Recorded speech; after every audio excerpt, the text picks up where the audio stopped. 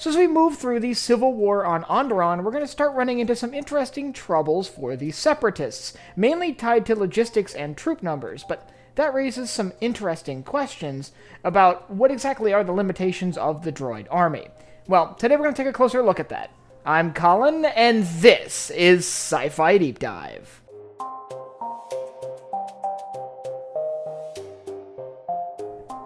Remember, if you enjoyed this video, to head down below and hit that subscribe button. So, on paper, the droid army should be virtually limitless, with the ability to throw troops at any problem, since their soldiers can be rolled out from factories en masse. After all, that seems to be the concern of the Republic during the early days of the conflict, that the droids will simply arrive in ridiculous numbers and overwhelm any Republic defenses based on sheer numerical advantage. So, why would the Separatists ever be worried about things like the efficiency of where they deploy their troops if they have a limitless pool of soldier manpower, basically? Well, I figured since that does tie in significantly, particularly with the end of the Civil War on Onderon, it was a good time to look into this and discuss some of the limitations facing a droid army. Let's start with the things that exist in a nominal circumstance. Assuming the Republic was not able to do any major damage to Separatist infrastructure, what is holding the droid army back from a limitless fighting force? Well, the easiest thing to point to would be raw resources. Well, the Separatists don't necessarily need a civilian population to draw soldiers from, neither do the Republic. They do need the raw materials to manufacture a massive droid force and the vehicles that go with them. So that's a raw basic limiter. They can only make as many droids as the metal and computer components they have available to do this.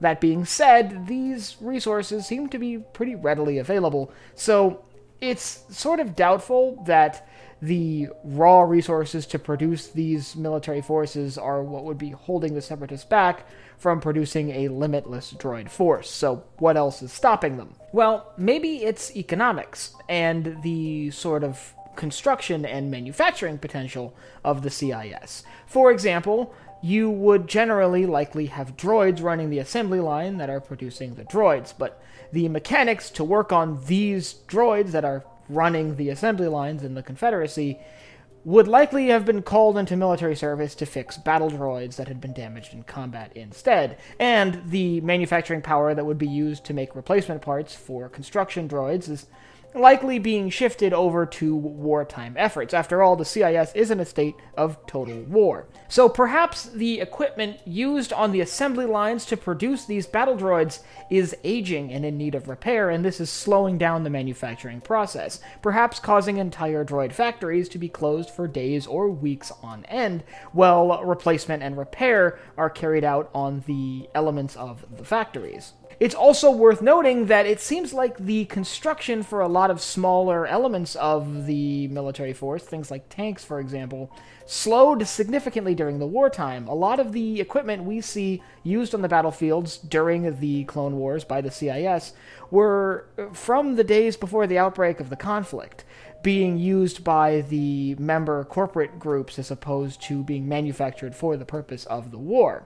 When we see manufacturing during wartime, they're either producing infantry units like B-1 or B-2 battle droids, or large experimental units like the super tank. Now, that's not to say that armored manufacturing completely stopped during the war, but it's just an interesting observation that a lot of the armor used appears to have pre-war origins. So, it could be a logistical problem with keeping these factories up and running in a state of total war. But then there's the interesting wild card here, and that's the Republic. The Republic would see the droid factories as a target just as much as the Separatists would see Camino as a target. So the Republic might favor hitting targets that have droid factories, and this has two big downsides. The first off being that local populations would likely be significantly opposed to the construction of new droid factories around their dwellings, as they would make their areas targets for Republic strikes, be it large-scale military assaults or smaller infiltration attacks and raids by Republic special forces. This would make it harder to gain the public approval necessary to build new factories and manufacturing centers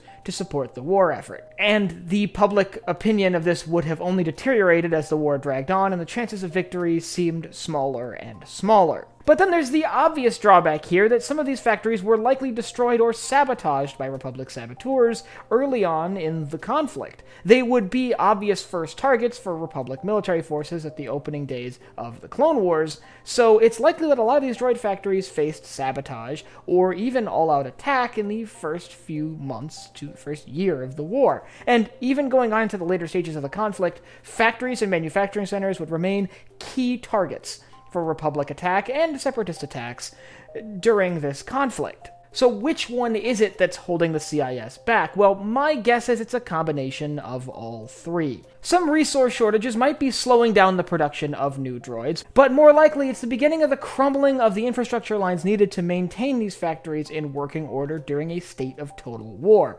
The CIS was pouring so much really effort and work into their war effort that they may have lost touch with the home front of this conflict.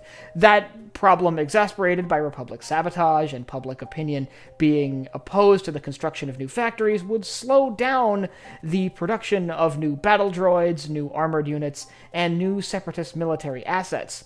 This puts the CIS in an increasingly desperate logistical position and forces them to make tough decisions like withdrawing their troops from Onderon due to civilian opposition. However, at the end of the war, the Separatists still had a massive stockpile of ships and troops and war equipment, and if you'd like to learn about what happened to all of that following the end of the Clone Wars, I'll leave a link up here to my video on that. And I'd like you to let me know down in the comments what you think is preventing the CIS from fielding an unlimited number of battle droids. Do you think it's supply shortages hitting the raw resources needed to build these units? Do you think it's a logistical problem with keeping these factories up and running? Do you think the Republic is just really good at hitting droid factories with sabotage and full-scale assaults? Or do you think it's something that I forgot to mention in this video? And if you have anything else you'd like to see me cover in Star Wars, you can let me know down below in the comments. Last but not least, if you enjoyed this video, head down below, hit the like button, the subscribe button, and the bell icon so you get notified when I upload new videos. So for Sci-Fi Deep Dive, I'm Colin, and I will see you next time.